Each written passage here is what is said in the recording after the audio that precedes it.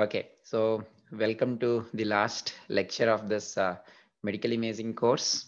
And in this lecture, we will have just a overview of application of machine learning in medical imaging. By no means this is comprehensive. Nevertheless, I hope it would give you some idea.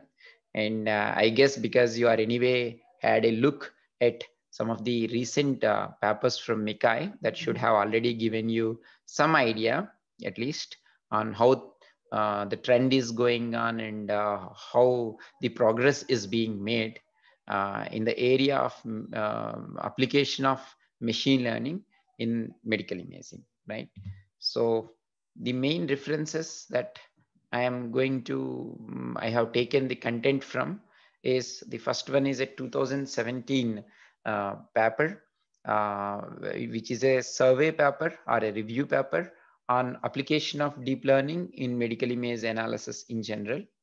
And then in particularly for MR, I have looked at another paper, which is a relatively recent paper. It is in February 2019.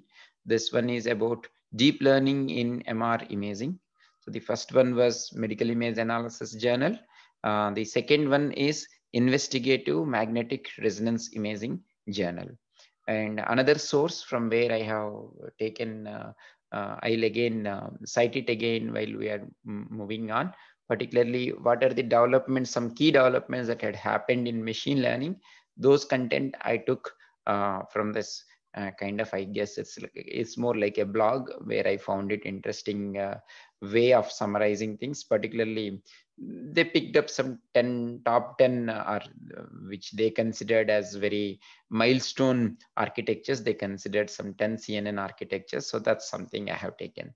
There are, of course, here and there are few other references that I took, which I would cite some of them as we move on.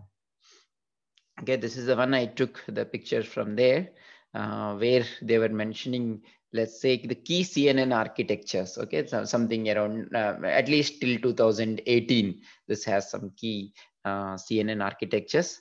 As most of you have already done at one or two courses in machine learning and deep learning, I'm not going in detail to any of these things.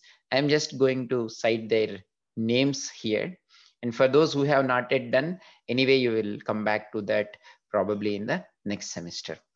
So kind of a breakthrough is from the previous many decades that brought the breakthrough is this LeanNet 5 architecture, right? Yes, most of you who have done courses would be knowing this is the LeanNet 5 architecture that happened in the late 1998 or in the beginning of 1999. Then again, there is some quiet period in terms of breakthroughs, although there are papers. So that again happened to AlexNet, right, in 2012, in the beginning of 2012. And then I think the more flooding of these methods started from 2014 again. AlexNet is again a very significant breakthrough. And after that, VZZNet is again a landmark one. Then there are this inception networks, ResNet, exception, and quite a lot DenseNet based architectures are also into the picture. Well, that's as far as in general machine learning is concerned. This is a graph that tells you, like for example, you could also do this. There is this PubMed. Most of you might be knowing it. It's a US National Library of Medicine, National Institute of Health, and this is something from National Institute of Health, NIH. Okay, so the keywords used just to see how the trends are going on. The first graph, this is as of yesterday, I just took this data and plotted these graphs. The first graph is where I have the word machine learning either in the title or in the abstract or both.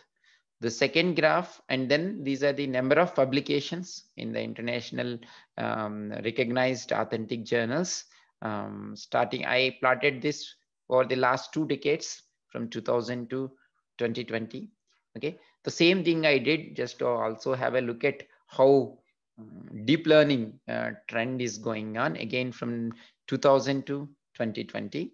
Okay, and you could see here, if you consider per an year, for example, if there are around 500, it's up to you where you keep the threshold. Something I would say in my case, let's look at it. Let's say if you have a 500 publications at least, that's when something has picked up here, because see, there will be publications where you might be using something like a very earlierly available things are also there. Maybe SVM model, you might call it as machine learning, and so on and so forth. So if you look at here, something around AlexNet has come around 2012.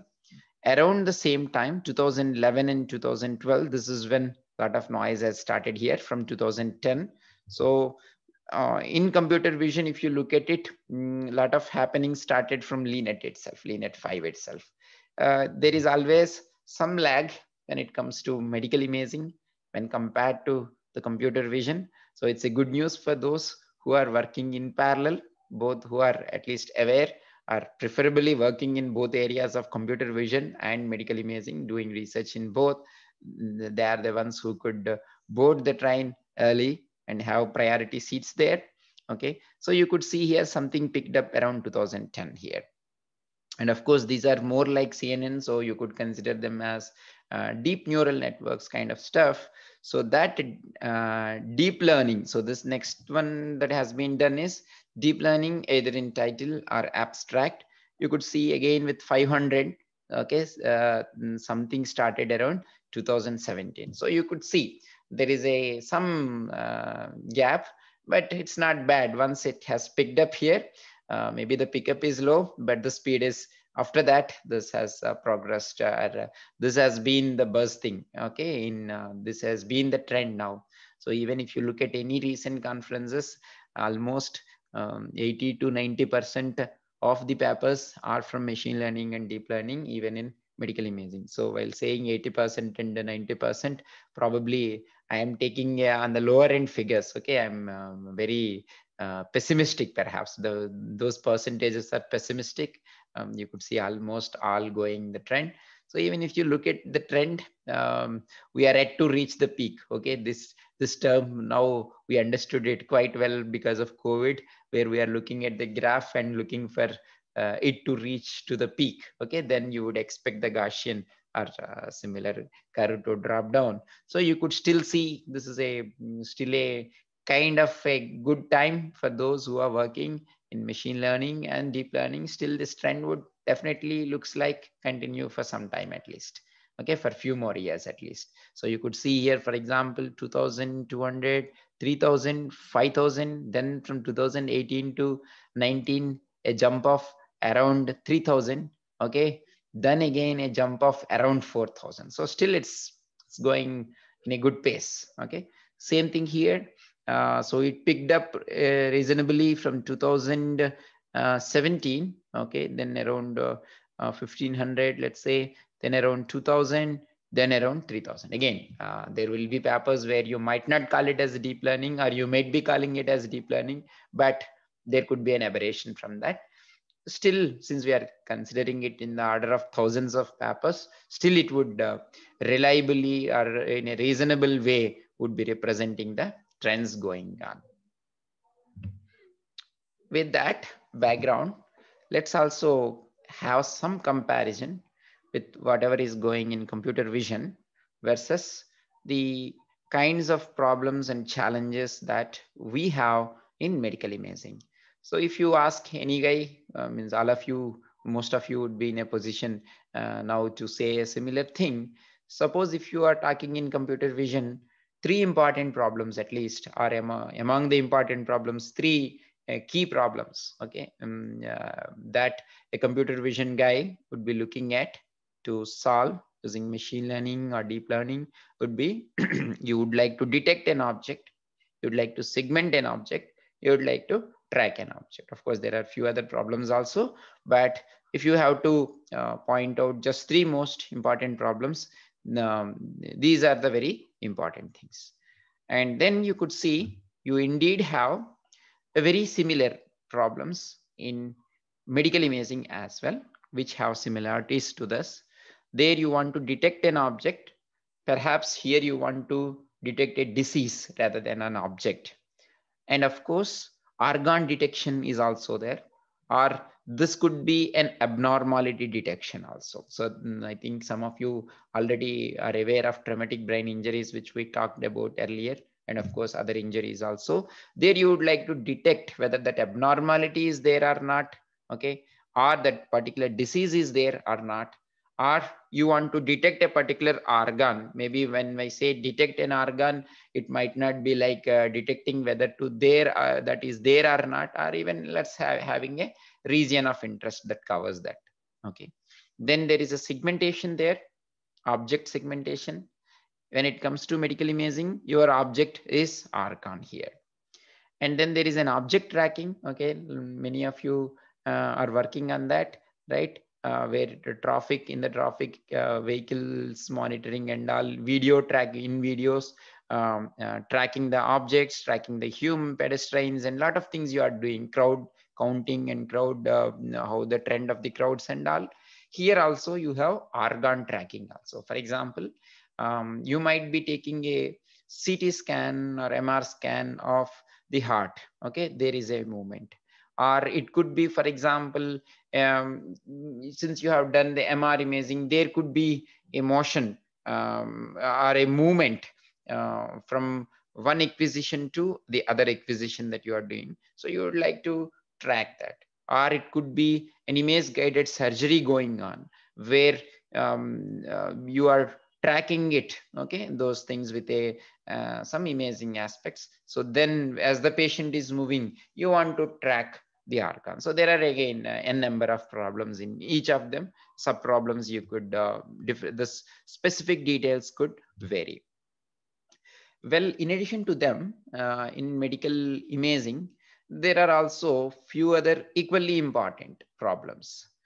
Here we are just saying three such problems. One could be detection of patterns or associations in population studies. It's, for example, you have, let's say, brain MR images of lots of people in that population. Assume that there is a subset of that population is having, let's say, Alzheimer's disease or some dementia related stuff, or for that matter, even if you don't know any of these two keywords, there is some particular abnormality. Subpopulation is having some abnormality.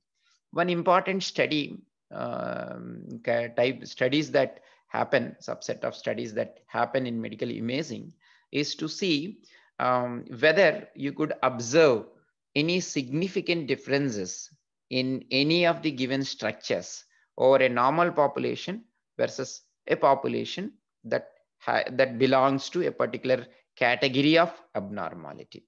Sometimes from the medical anatomical or functional understanding from the domain knowledge, you might suspect to observe some significant variations, be it functionally, be it structurally, or something else, okay, in a particular population. So in that case, you would be carrying out studies where you will try to look at whether you observe them or not.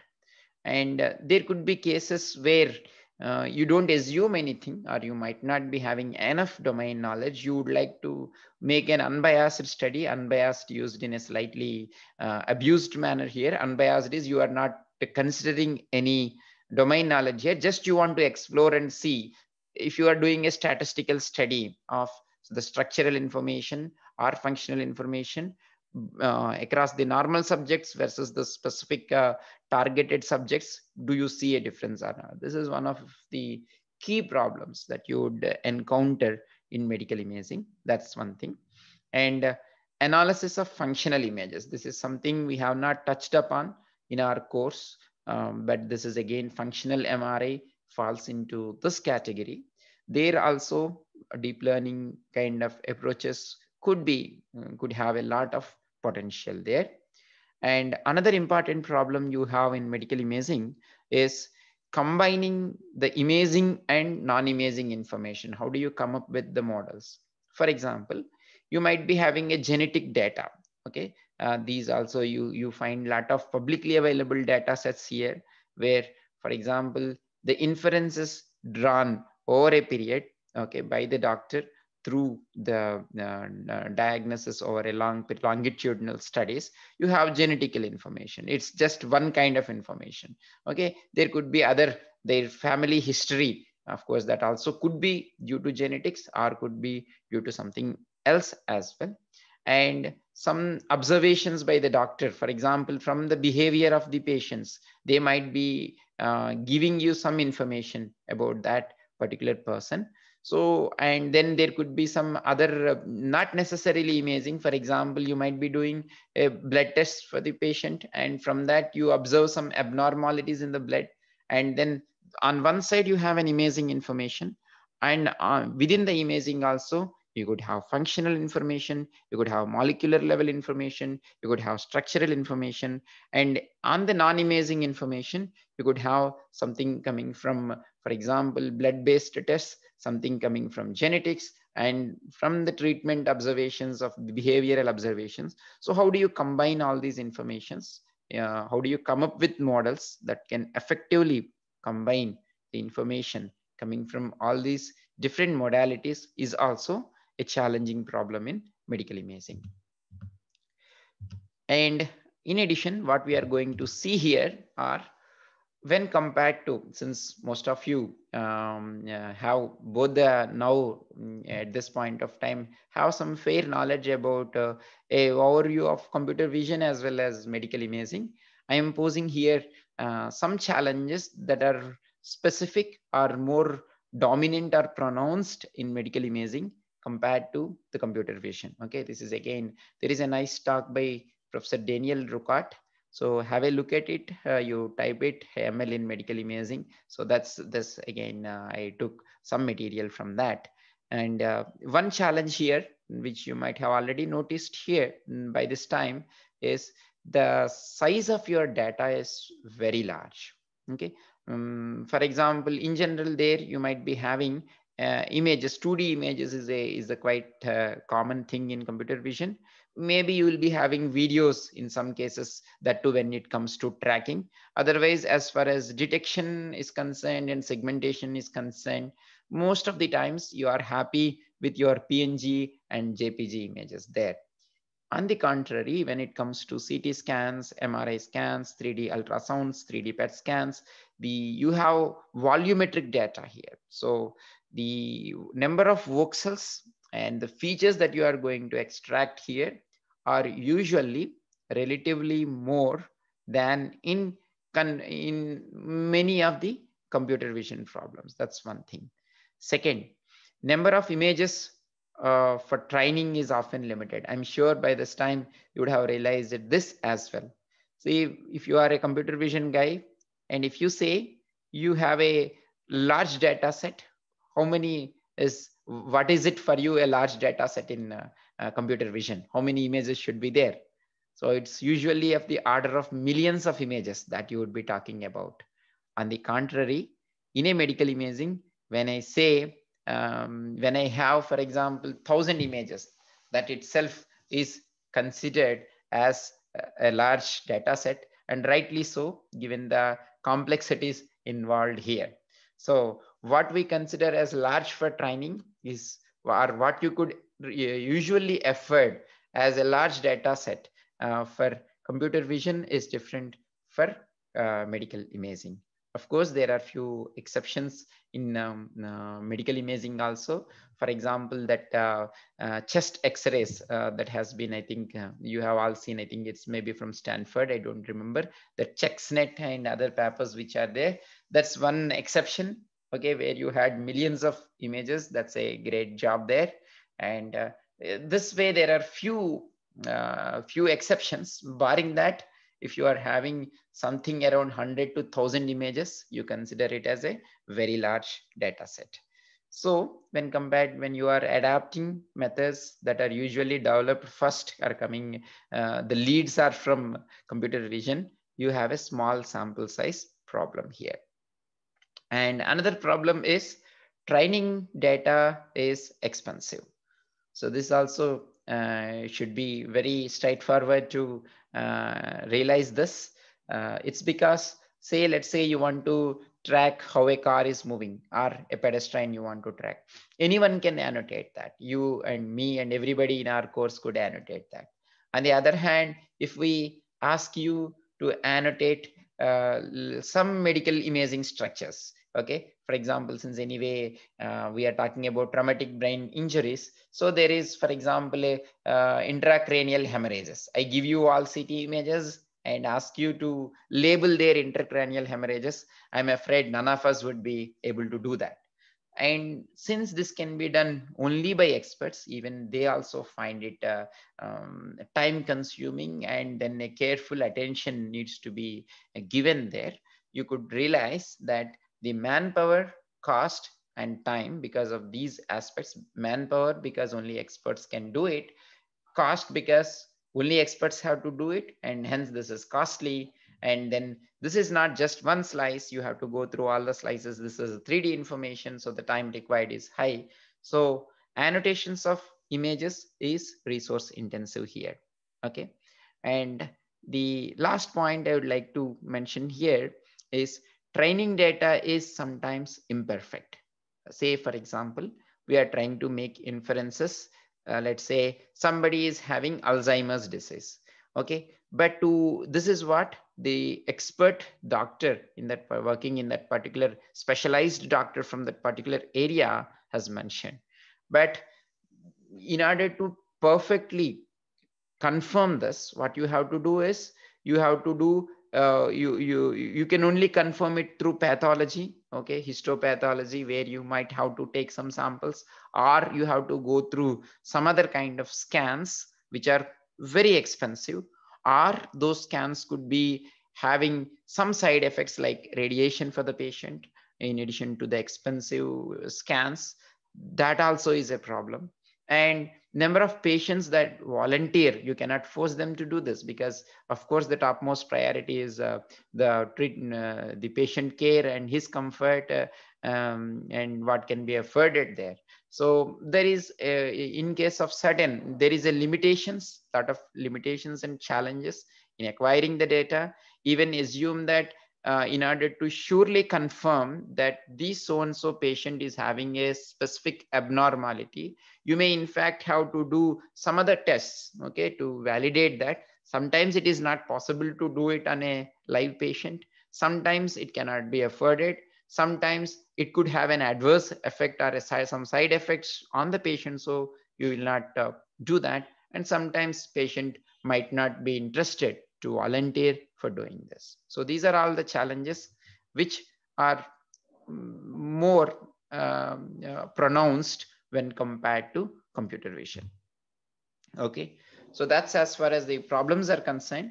And then when you are learning this object detection, where we anyway have seen parallel problems and what you have there. So one thing is you go for similar to what you do in computer vision, you could go for handcrafted features. Okay, this is a common slide that I found in many presentations, so I could not immediately recollect the source for it. But again, this is this is a textbook slide, you could call it. Shape features are there, size features are there, intensity based features are there. Shape features is, for example, what could be the circularity, roughness, elongation, compactness, eccentricity. I'm sure some of you would have used these hand-picked features, are also referred to as handcrafted features, even in your computer vision. And then size based features, area, perimeter, and then diameter, major axis length and minor axis length, if you are considering, let's say, it has an ellipse or something else. And then intensity based features, so what could be within the object. Let's say I want to perform a segmentation, I would say what should be the minimum intensity, maximum intensity, mean intensity. Okay, based on that I could find out, then try to get a segmentation of that.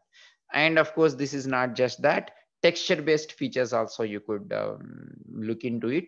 Maybe only few of you would have gone through it, but still I'm just mentioning the names here. That's good enough for the time being. Like for example, Harlick features, then Gabber filters. I guess you might have seen it in probably deep learning, other deep learning courses. Then Marco random field based features are also possible.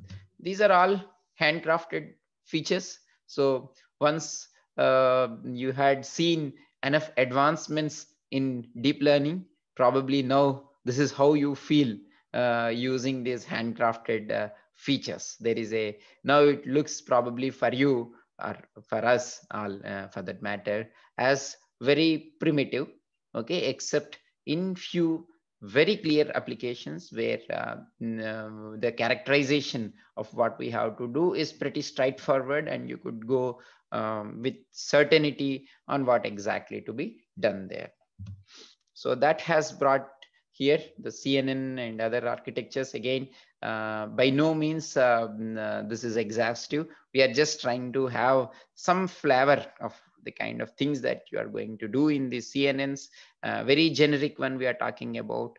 Let's say you have an input layer here where your image could be there, and then you could have convolution and convolution layers that has, for example, convolution and activation. So each one you have these filters, convolution filters, whose weights you would like to find at the end of your whole process, right? And then the activation functions are there. Then you will be doing pooling, kind of equivalent to subsampling your features or your image in a different way. You're doing that. And then of course, you would be repeating that on the subsampled ones. Okay, this is again, we are just talking about the philosophy here of this. So from model to model, you all know even better than me and what all could happen here, right? And at the end, let's say one possibility or one generic thing, you could tell it as you are doing vectorization of these features. Again, this could be varying from model to model, but this is something you could say in general. And then you have some fully connected layer where you take a call. Let's say here what you are going to do is you want to see which kind of abnormality you have. Is it a normal subject or abnormality 1, abnormality 2, and up to abnormality n, a given image slice. So there you could have a architecture, something similar to this, right? An input layer followed by you have multiple convolutions going on. You are going to learn the weights of these convolution masks. Then of course there is some activation function involved, and of course here I'm again not showing where you compare with your ground truth results, okay, during your training and back propagate it. So there is a loss function, there is a back propagation, all things could happen here. But this is roughly what you have as your convolutional neural networks, right? That's all. With more than that, I'm not going to talk much about these architectures as such. That part I leave it to you. More than that, I would rather would be interested to tell you about some success stories happening in medical imaging. So this is already an old it's an old slide. I think at least slide by, you could Google that and see it, maybe at least by few years, maybe 2-3 years. So that's giving you some startups that have clicked quite well in the area of transforming healthcare with AI. So this is like AI based healthcare systems. Okay, that's what is telling you what is the impact of this medical imaging. Okay, anyways, in the course, what we have discussed about is one segment of this. For example, that could fall into this medical imaging and diagnostics, probably not even diagnostics we have looked at. We mainly looked at the medical imaging part. But when you look at it in a very generic situation where you are talking more at the level of healthcare, there could be different scenarios that where this deep learning has shown promises very and also has already resulted in certain breakthroughs which were otherwise not possible earlier. One such area is patient data and risk analytics. Okay, you assess the risks in advance, and you are going to draw some inferences from the patient data, not necessarily imaging data here. Okay, it could be from doctor's observations or genetics or whatever, or the history of the patient's family and so on and so forth. So that's one segment. And then lifestyle management and monitoring, nutrition, emergency room and surgeries, AI making a inroads into that and making some significant leapfrog jumps there. inpatient care and hospital management. So how do you manage like different kinds of management that you could do at a hospital level, right? And then some miscellaneous variables. Okay, this is another very attractive segment. Virtual assistants. Okay, this probably during the times of COVID, probably many more companies would have added here, or the companies that were already there here might have done much better, might have got much better profits. Okay, then drug discovery is another big area. Okay, and then mental health. These are some of the, and of course research. So these are some of the areas.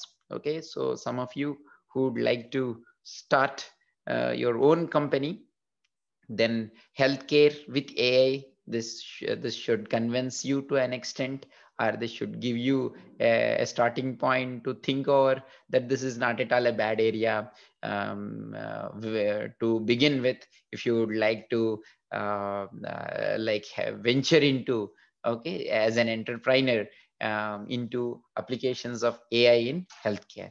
So that's one thing. And now what we can see now is some of the success applications that had happened yeah, so far in this area. Like for example, these are some of the applications where there are where there are already there is a significant improvements. Like for example, this mammographic mass classification, where there has been the results have improved quite a lot in this area. Okay, another one is brain lesions, so segmentation of lesions in the brain, and airway leakages has been another application, and diabetic retinopathy has been another such application.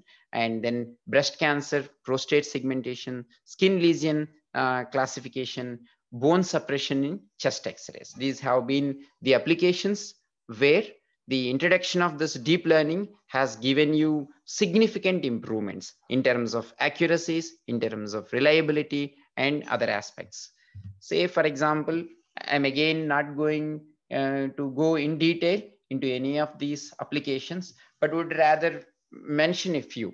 So one of them being this lesions land. Okay, this is again yeah, nice to see here. Okay, this has entered into the cover page of the Nature journal. Okay, and this is in January 2017 Nature. So lesions land, that was the thing. Say for example here, maybe I'll, there are different kinds of lesion classifications.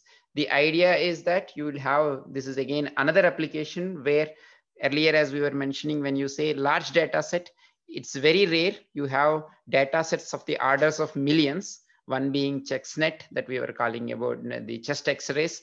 Okay, another is this application. This you take a photo of different kinds of skin abnormalities, and your deep learning based network should make an assessment on whether this is a benign or is it malignant, and what kind of lesion is that. So that's what it has to do.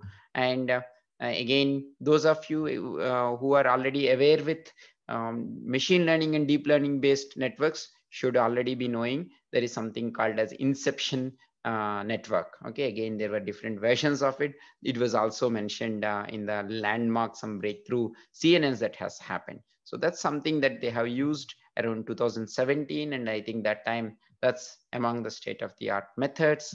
Okay, so this is a very comprehensive paper. They have done detailed evaluations, and of course that's why it can get accepted into the Nature journal as well. I'm just showing you some sample images to draw some take-home message here. Like for example, within this skin diseases, one broad classification could be non-neoplastic diseases, benign and malignant. Okay, and within that, again, there are different sub classifications here that you could see. For example, dermal, epidermal, and melanocytic. Okay, similarly, you have within malignant also dermal, epidermal, and melanoma, and there were other classifications. Okay, they did a very thorough evaluations there, where even sub classifications that one can do. But just to have a take home message from here, they have not given any of the history of that particular patient. By history, what I mean is they might have given some drug to him, or a specific kind of ointment to him. With that, they might have they looked at how it has responded to that, or some additional tests they might have done in addition to just looking at those images.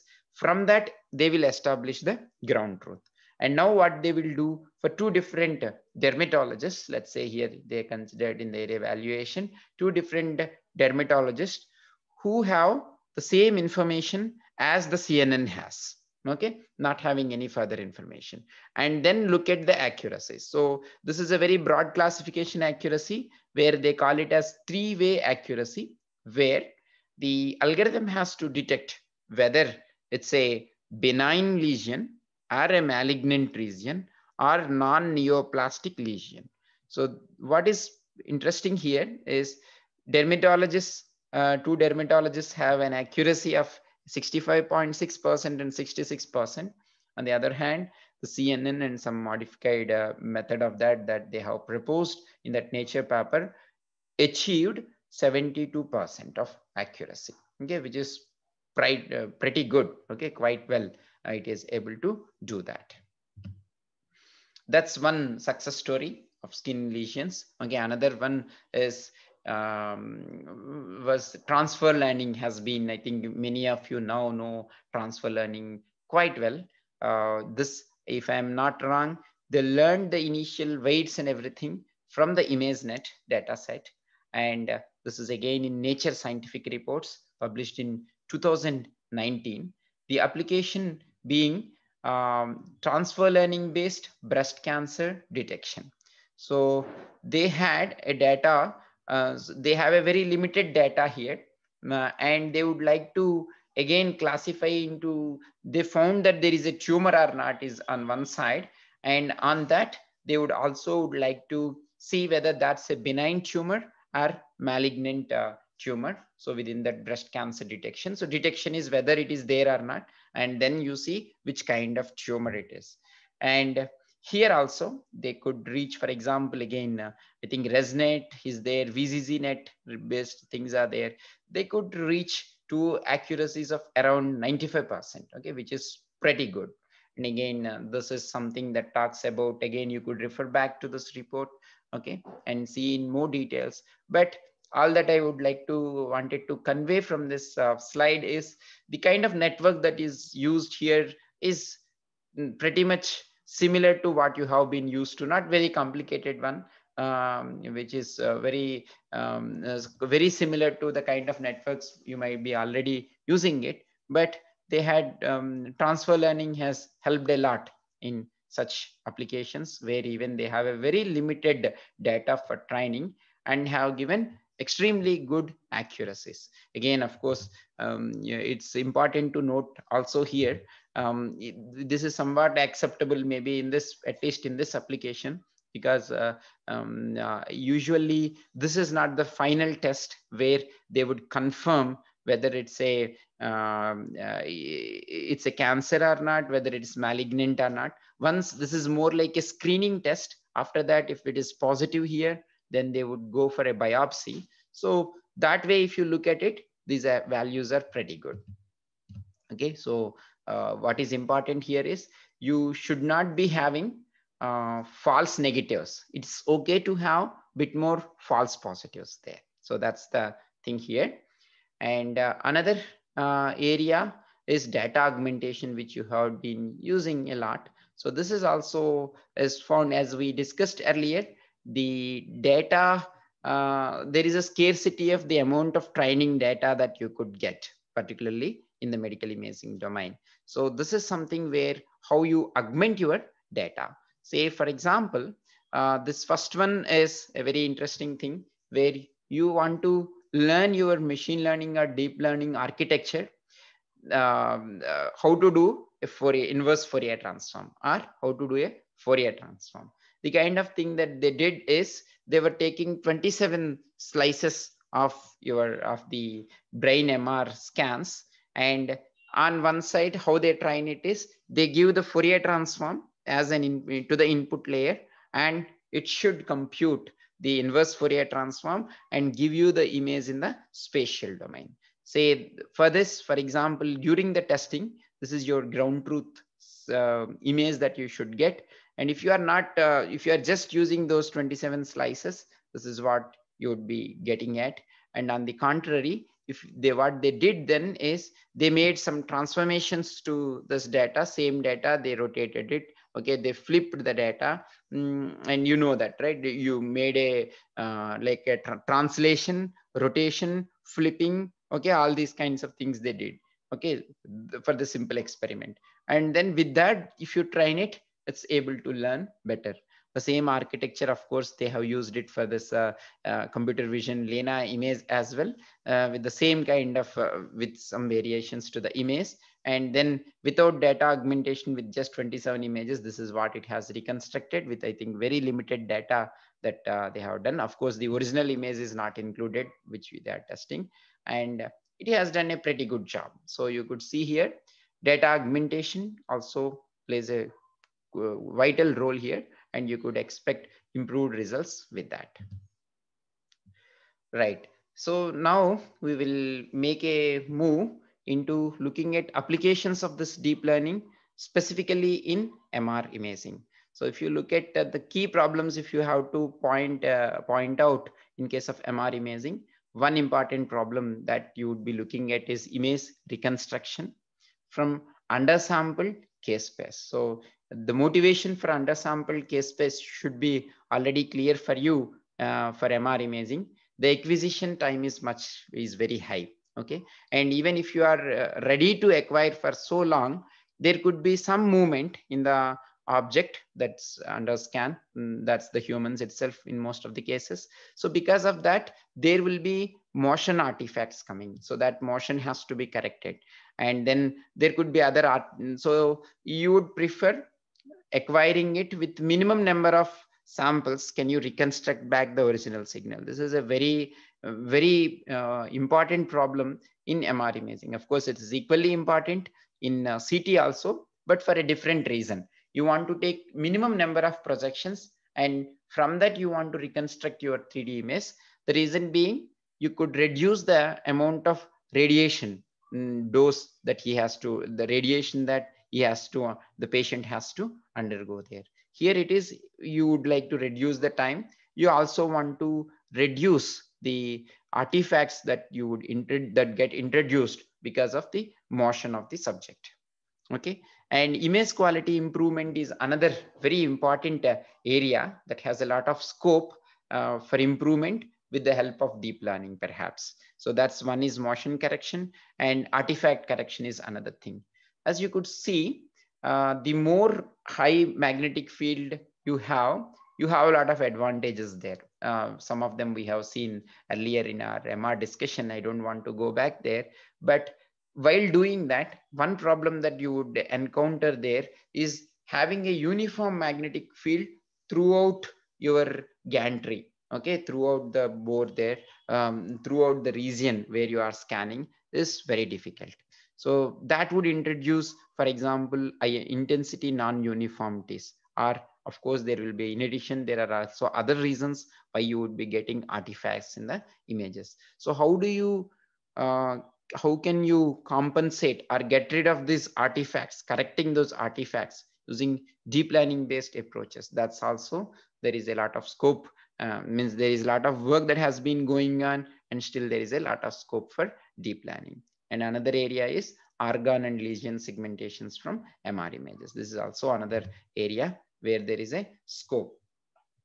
And now what we would see is some areas where we have to be extremely careful while using these deep learning networks. Okay, this is something I don't exactly remember the reference for this paper, but you could all, I think this is there in that first the reference review reference paper that I have given you, 2019 deep learning in MR imaging. From that I have taken this. So what they did is you have this adversarial networks. So on one side, you give as an input, let's say the MR images of T1 weighted MR images.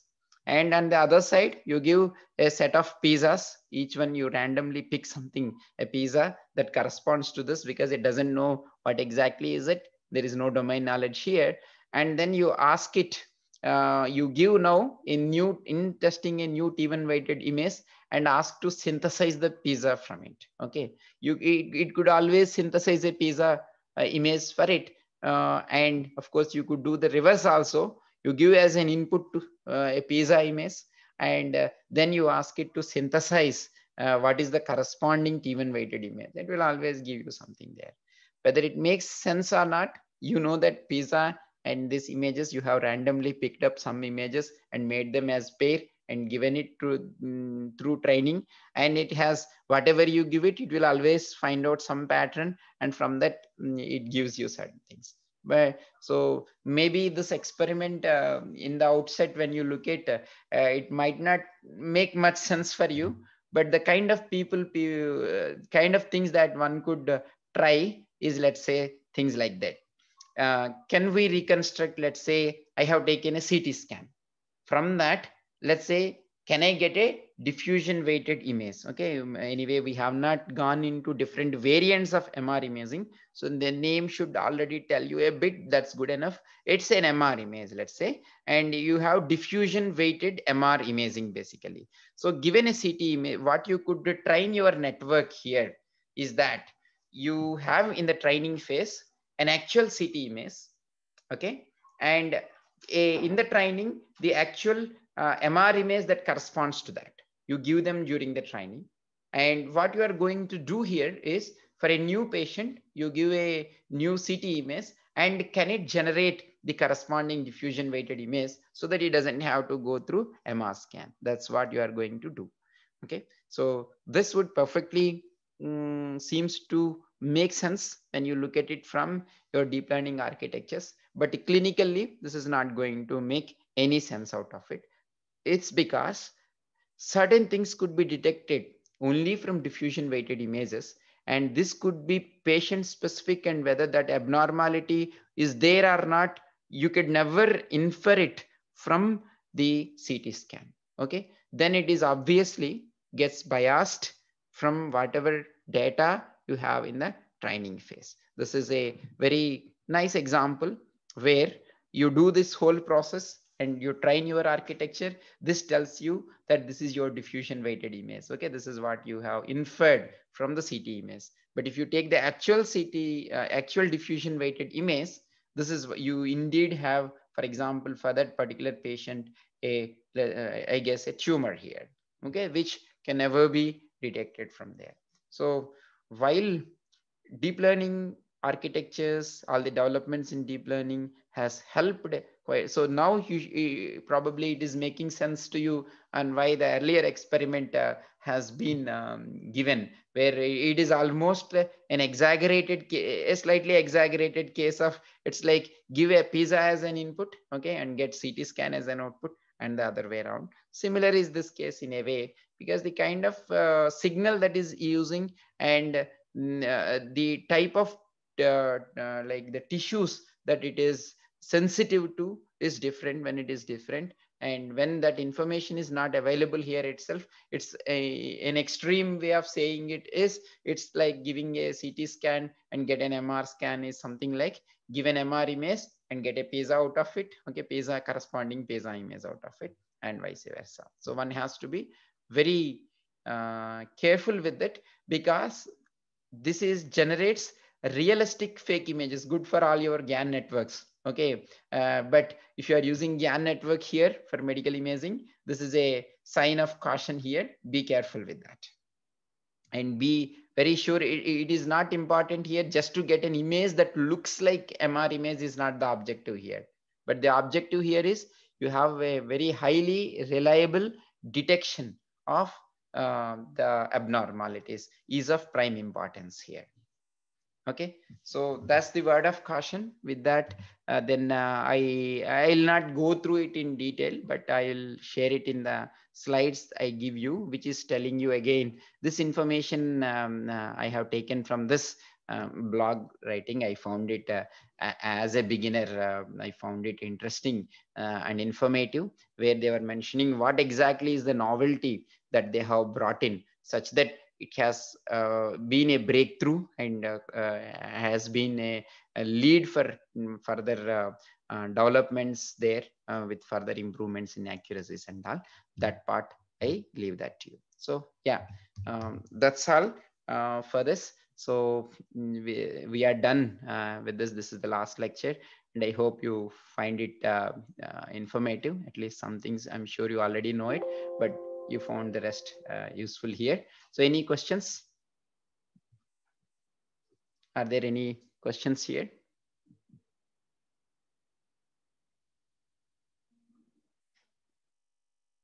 Maybe I'll just pause the video here.